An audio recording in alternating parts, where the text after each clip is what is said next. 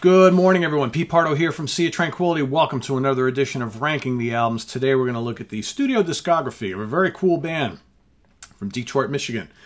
Band that's been around since, under another name since the early 60s, but under this name, Rare Earth, since around 1968. They were one of the most notable white bands signed to Motown Records. They weren't the first, but they were definitely the band that sold the most records, most notable, most popular. Okay, had a bunch of hits. Still going strong to this day. I think they tour a little bit, play some shows and whatnot. They haven't recorded a studio album in quite a while. But they've got 14 studio releases in total. So I'm going to rank them from my least favorite to my favorite.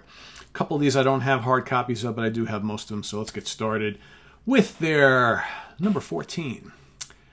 Tight and Hot from 1982. Tight and Hot. So this was their 12th album overall. This was the album that kind of brought them into the 80s.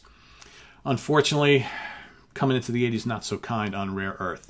This is very unmemorable album, filled with unmemorable songs. A couple decent ones. How's About Some Love kind of rocks. And again, this is a band, we're talking Rare Earth, this is a band that early on were kind of like a psychedelic soul band early on, the late 60s, and then incorporated funk and hard rock into their sound, R&B, soul, psychedelia, hard rock, funk. Late 70s started to incorporate some disco elements into their sound. So they've kind of they do all sorts of things. But Tight and Hot, not so much. King of the Mountains, kind of atmospheric and funky. The rest of the album, just unmemorable, meh. Just doesn't do much for me. Okay, so easily, in my opinion, the worst Rare Earth album. Coming in at number 13, we're going to go with Grand Slam from 1978. As you can see, I've picked up the recent remasters of these, the reissues. They have the OB strip. It's pretty cool packaging, like mini LP. The CDs actually look like black vinyl. Pretty cool, right? So OB strip and all on all of them. So Grand Slam 1978, this is their 11th album. So this is their last album of the 70s. This is one of their two, I call them kind of disco albums, right? My Eyes Only, Save Me, Save Me. I heard it through the grapevine. They've always done lots of covers, this band. Lots of covers.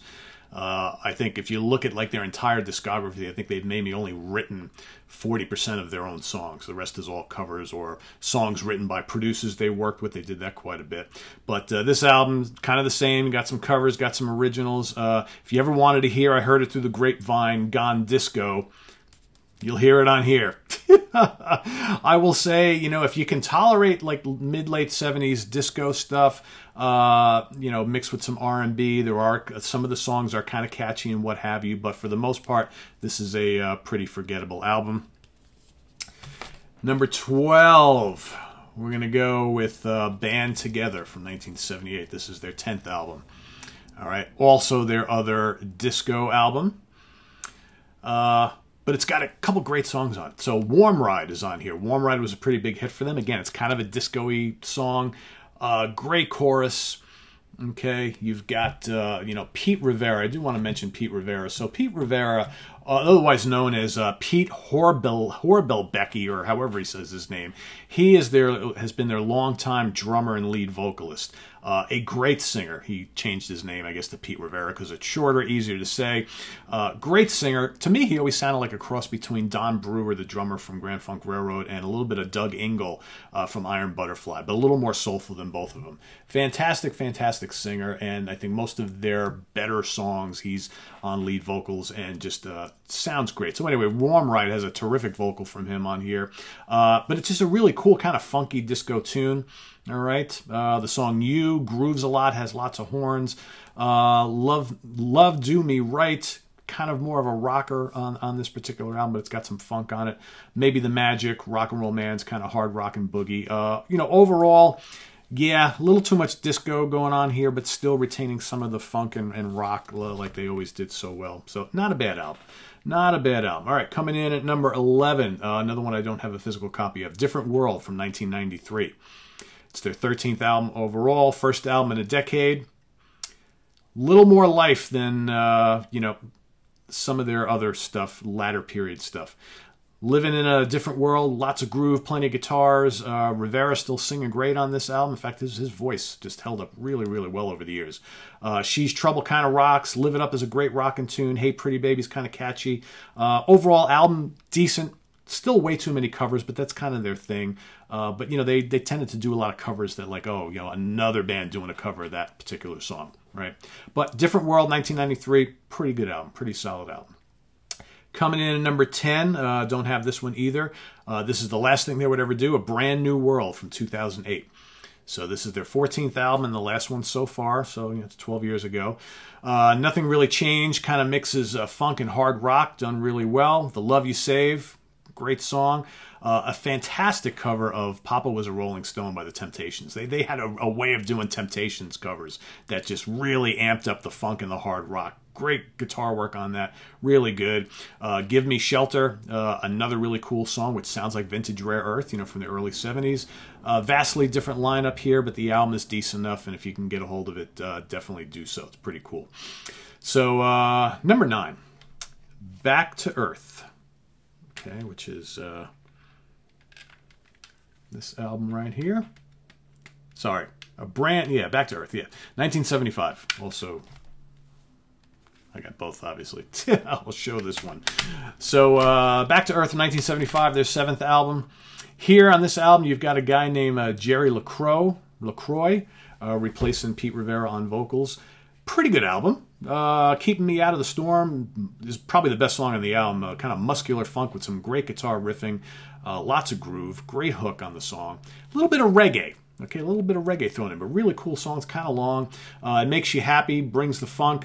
Happy song is all kind of cool, like tribal percussion, very cool, kind of Santana-ish. They always had this kind of like Latin percussion thing going throughout their music. City Life rocks a bit. Overall, you know, not a bad album, a little on the bland side. So here's the guys on the back.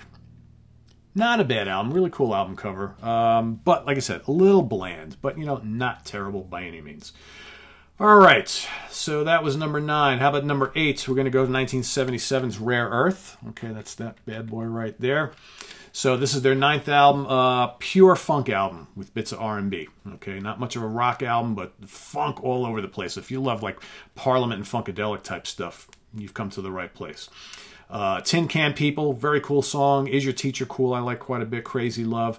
Like I said, most of the rock edge kind of gone by this time, but Pete Rivera back in the band once again. So he was only really gone for like about a year and a half, and he's back lending those great vocals on most of the songs on here. So solid record, solid record. Next up, number 7, their debut from 1968, Dreams, Answers. Dreams/Answers. Okay, so this is very different from the rest of their stuff. So here it's pure psychedelia. It is 1968, pure psychedelia with some R&B thrown in. Kind of, you know, they're from Detroit, so it kind of makes sense. A lot of songs. Songs are very short, 2 and 3 minutes long. Land of Nod, very cool. King of Arady Countries, cool. Sidewalk Cafe. All right. Plus, you got an early version of Get Ready and a few more covers because early on, especially, they were doing tons of covers.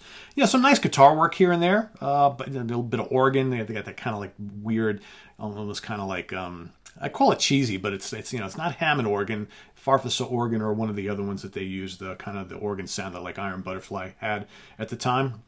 Not full-blooded like a Hammond, but you know, very indicative of the late 60s. All throughout some of this music. But, you know, a cool album nonetheless to kind of see Rare Earth in their infancy. All right, next up, 1976's Midnight Lady, their 8th album. Another album of pure funk and R&B. This is probably their best pure funk album, I think. I dig this one a lot. Do It Right kicks ass. It's a natural, finger-licking good. Ain't No Sun Since You've Been Gone. And then the hard rockin' Wine, Women, and Song, which closes out the album. It's lots of jams. Some of their stuff, excuse me, when they get to jam it, they sound like Santana a little bit. They have that kind of side to them. You know, they got the kind of Latin percussion and the funky and soulful feel to their music with the hard rock guitars. All right. And the cool organ, just really good stuff. Wine, Women, and Song's got all sorts of stinging guitar riffs and organ solos and just a real good jamming song. Definitely a good album. Love the production on this album. It's just bright and funky and rocking all at the same time. Good stuff. All right, next up, we're going to go their second album, 1969's Get Ready. Again, mostly covers, but really good covers. I think these guys did some of the best covers around. So you got In Bed, rocks hard with some sizzling lead guitars. You got a great cranking version of Tobacco Road, which is heavy on guitars. You got Magic Key and Train to Nowhere. Train to Nowhere is a Savoy Brown cover.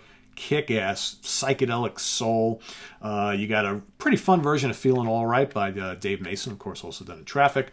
The title track, Get Ready, is, of course, a cover of a Smokey Robinson classic, but here it's 20-plus minutes. You know, there's the single out there that probably a lot of you have heard that was condensed to like 4 minutes or whatever. This is 20-plus minutes of thumping grooves, swirling organ, sax, drum solos, and fuzz guitar solos all over the place. Just a really good late 60s funky hard rock psychedelic soulful treat.